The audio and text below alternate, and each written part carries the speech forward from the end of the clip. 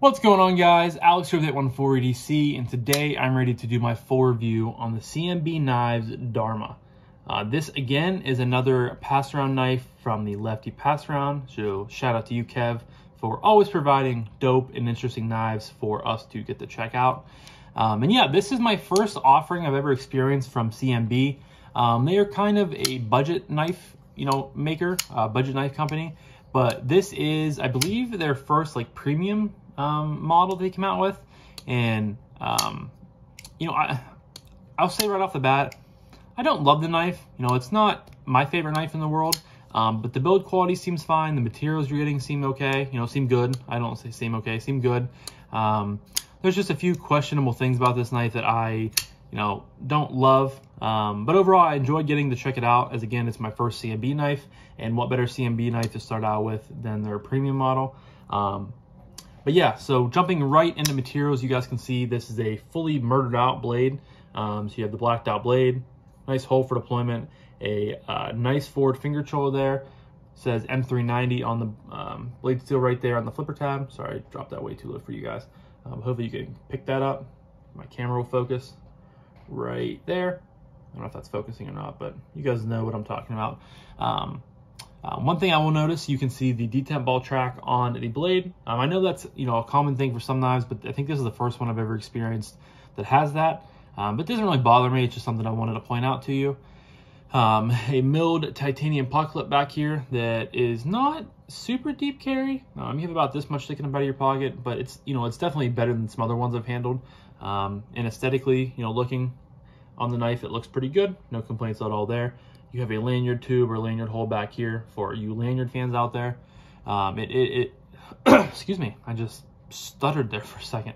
It is a liner lock. You have some jimping down here right there. It's on bearings. For internal milling, there are, looks like there's one pocket on each side. So you have one pocket on the show side, and you have one pocket back here underneath the clip on the lock bar side. And then this has multiple ways of deploying it. So you have a flipper tab back here. You have a hole for deployment that's very long and pretty skinny and narrow. And you also have this attempt at a top flipper. I'm not a huge fan of the top flipper on this knife. It's kind of hard to manipulate, but it's definitely there. It is dead centered. A titanium backspacer right there. And yeah, I think this is all for materials. Blade length on this is 2.72 inches. So this is a pretty big, big knife for me. I tend to stay under 3.5 inches for, my personal knives. So every once in a while, it's nice to get in a bigger knife that I know that I would never buy, just because of how big the blade length is. But yeah, 3.72. Overall length, 8.26. I'm trying to look for ounces. It weighs 4.55 ounces, so 4.5 ounces. It definitely doesn't feel heavy, but it, for being a bigger knife, I guess it makes it more, feel a little bit lighter just due to how big it is. And then obviously, which I think I forgot to mention, you do have these big slabs of carbon fiber. This is more of marbled carbon fiber that they're doing on here. I'm not the, the biggest fan of CF, but in the right situations, it looks good. And I do think that they finish this well, has some nice shine to it if it catches the light the right way. You have that on both sides. And the pot clip is only righty carry. They do not have it mounted for lefties. So sorry, lefties. But yeah, that's all for materials. We're going to jump into action next. Starting off with the flipper tab. Both the flipper tab and the front flipper are very small, very subtle. You do have jimping on both of them, but speaking more specifically to the flipper tab, pops right out of there. I prefer the push button. You can do the light switch. You can kind of pull down on it and it'll fire out of there. But just kind of getting on top of it and building pressure with the push button method just seems a little bit more natural to me, just due to how small the flipper tab is. See, you can fail it though. The detent isn't bad. It's okay on this knife. It's kind of in the medium range. It's not stiff, but it's not light, if that makes any sense. But flipper tab fires right out of there. Middle finger flick works really well on this knife, just because I can kind of get the meat of my finger pad into that hole, due to it being nice and narrow, and it fires right out.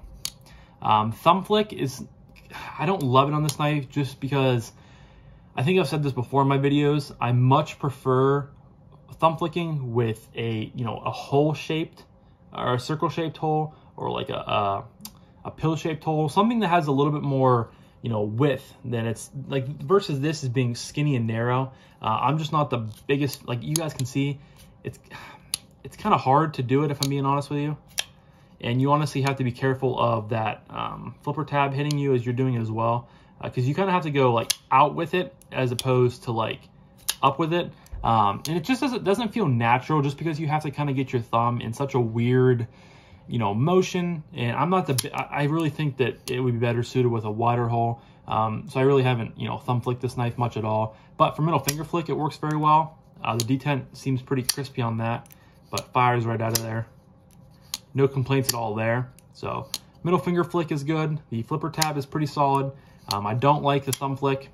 I did it that first time there, but, and then that brings us to the front flipper. And this is arguably one of the worst front flippers I've ever experienced. It's small, you know, you can do it, but it definitely takes you a little bit of time to do it.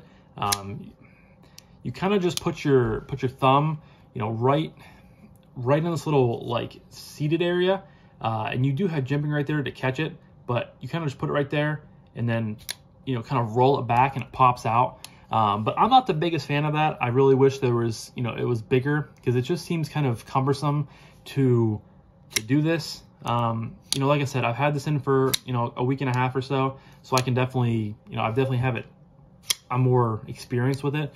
But it took me a little bit of time to get used to kind of just seating myself first and then applying pressure and then it popping out. But overall, I don't love the front flipper. I don't love the thumb flick on it. They're just kind of awkward, but definitely the middle finger flick and the flipper tab are the two that kind of stole the show from me.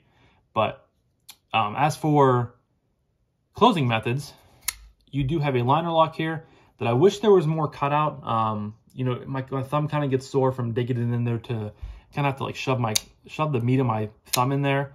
So I really would have loved to seen maybe some more cutout there. But, you know, not the end of the world, just little nitpicky stuff. But drops, you know, some micro shakes will get it down. It only drops that far because of the flipper tab hitting my thumb. And I really don't want to drop my thumb the whole way down here to do it, because it'll pass it and then it'll just hit my cuticle. And I really don't want to, you know, slash out my finger like I've done before. But overall, you know, decent closing action. It's pretty smooth, I will say that. There is no blade place. This thing is locked up really tight, very solid. Comes down, you know,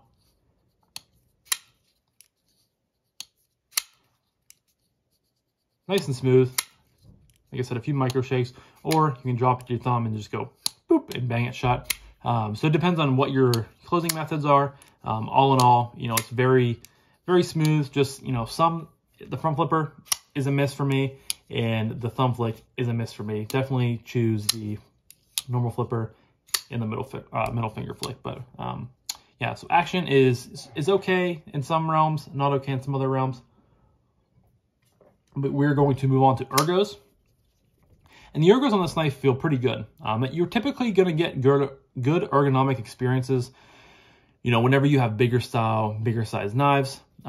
Without choking up, you know, the blade shape, pretty much straight here. It does kind of taper off towards the back, and it's pretty straight here with a, you know, a nice, not a choil, but an indent for your fingers. So without choking up using the choil, I can still get all 4 fingers on here very comfortably. I still have enough for probably my 5th or my 6th finger if I had one. If I had an extra pinky growing out back here, very comfortable. There is no jimping up here except for right here, which I believe is where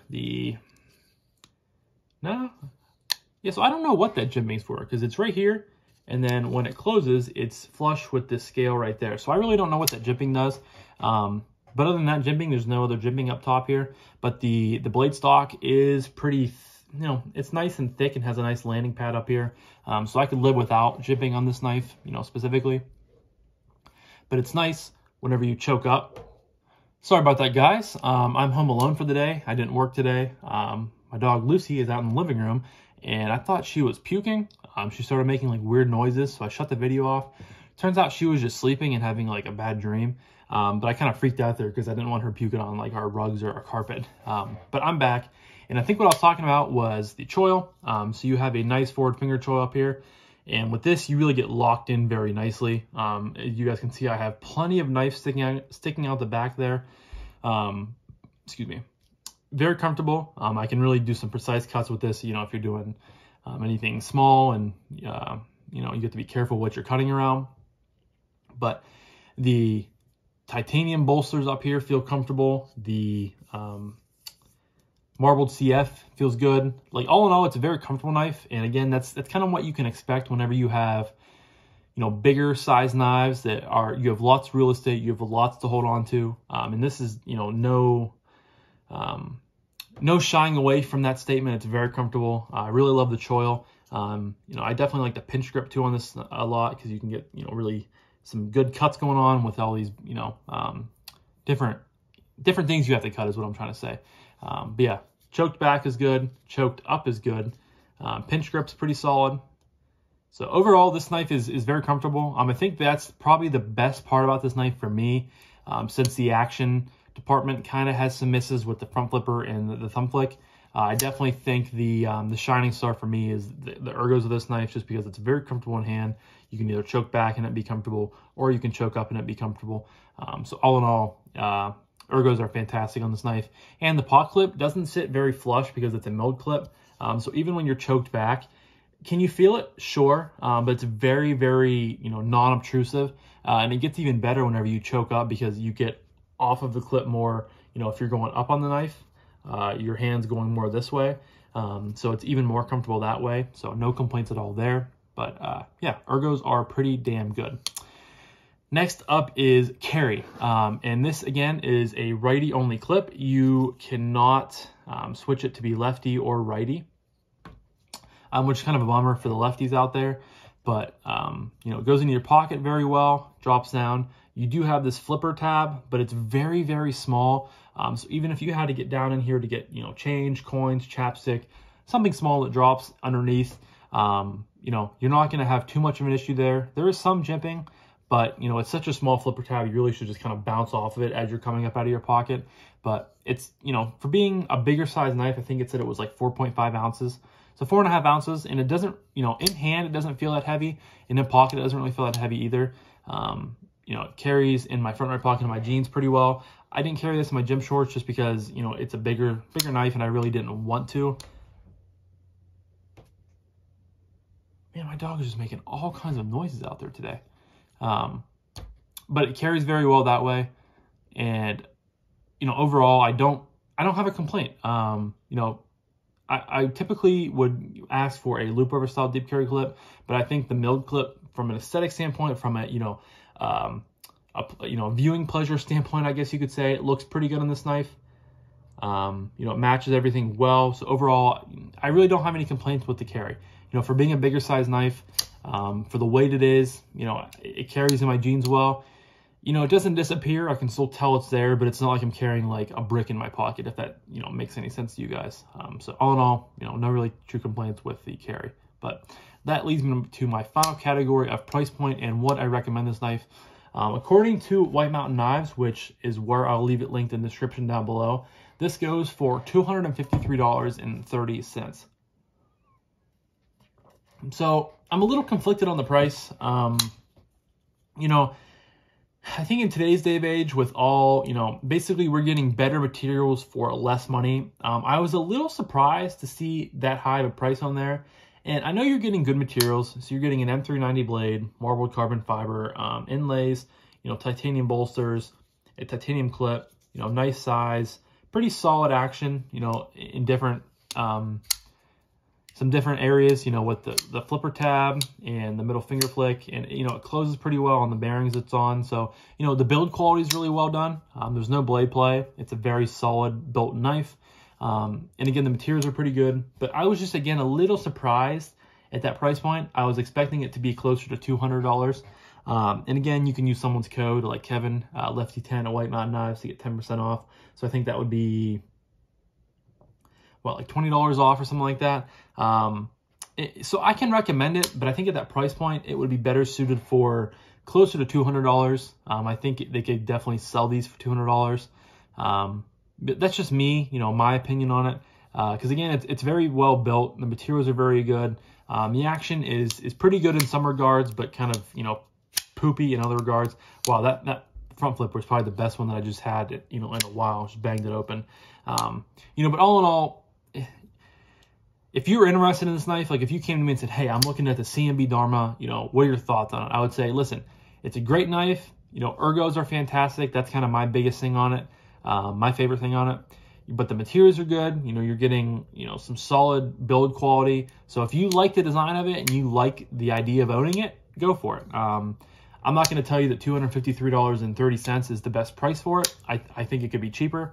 But, you know, with someone's code, it can get a little bit closer to that $200 price point, you know, probably $225, somewhere in there.